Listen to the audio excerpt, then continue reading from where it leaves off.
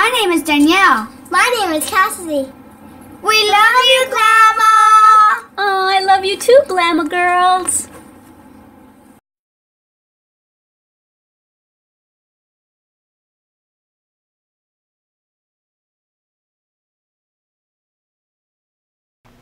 Yay, guess what guys? The mail is here. My Tunisian crochet books are here. Yay!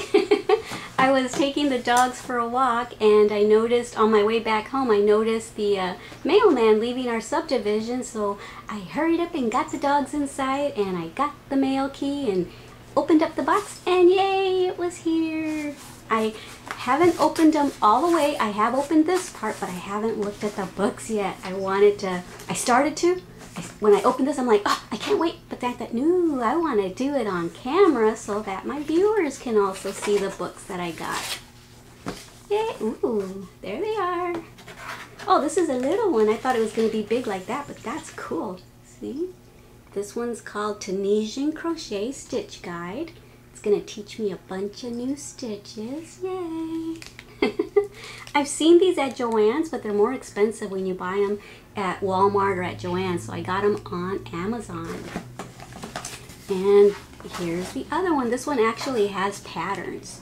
This one's called Tunisian Crochet Ultimate Beginner's Guide to Tunisian Crochet. Can you see that? There we are. Okay, let me see what's in here. Yay! I want to read about the history. That's why I'm so excited to receive the books. It tells you all about the different hooks that you get. Let me see. Different ways to hold your Tunisian hook. I hope it's bright enough. I don't know if it's bright enough. Let me turn the light on. There, let's see if we can see the pages a little better. Okay, I think that's where we were. Nope, we were over here. Yeah, learning the stitches. This is the one that I already taught y'all, the simple stitch, which looks like that. Yep. And yay. I'm excited to see the patterns. I saw them, you know how you can look inside books on Amazon? I saw a few of the pages.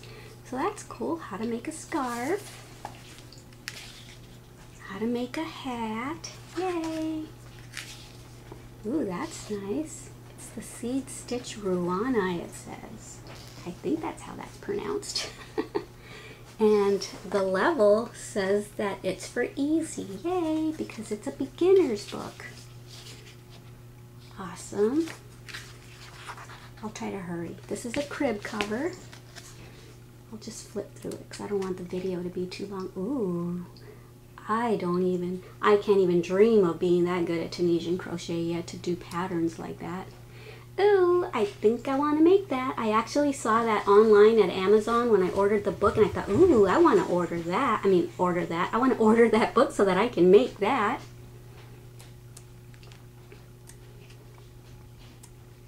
Let me see. Those are cute. And so I guess it's going to teach us how to do cable. Yay, the cable stitch. And a little hoodie vest. That's adorable. So I have to tell you a little story. When I went and looked up stuff, here's what the back of it looks like. It's cute, huh? I think I'm going to make that for myself. Maybe put sleeves on it though. Because it's cold up here in Washington. Even in the summer, the evenings get really cold. That's cute too. So let me tell you a little story. Saturday, when I finally looked up Tunisian crochet to see if I was going to like it or not, and I told you that I watched like 20 videos or so, I came across, I ended up wanting to subscribe to a channel, and I couldn't decide which one to subscribe to, and then I came across Kim Guzman, her channel, and I thought, oh, I like how she teaches. I like her voice. I like that she teaches real nice and slow, and she takes her time. She has a patient sounding voice. So I subscribed to her, and I thought that was awesome. So I learned a lot of my stitches from her. And then when I went on Amazon.com to order books, and I'm like, yes, I definitely like Tunisian crochet. So then I went on Amazon.com to order books. Guess I looked at like 10 or 15 books, and guess on the book that I decided on. the one that's by Kim Guzman. Isn't that crazy? So I actually sent her a comment on her on her YouTube channel and told her that little story, how I had decided on her channel, after looking at a bunch of channels, I decided to subscribe to hers. And then I decided that I really did like Tunisian crochet, so then I went and ordered stuff, and that I looked at lots of books, and that the books I decided on were Kim Guzman books. And when I put them in the cart, I hadn't even noticed that this was by Kim Guzman. I liked what I saw inside the books, and I didn't even look at who they were by, because that didn't really matter to me at the time.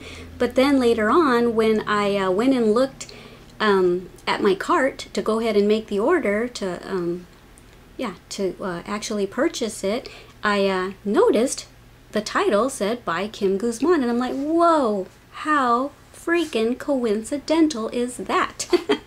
That the channel I decided on was hers, and after looking at 10 to 20 books, the books I decided on were Kim Guzman's, and I did not even notice that it was her book that I decided on till the end. So I thought that was pretty cool, and I just wanted to let her know that. And she responded back pretty quickly and said, to say that you made my day is an understatement. So she responded nicely and everything. So I just thought that was really cool.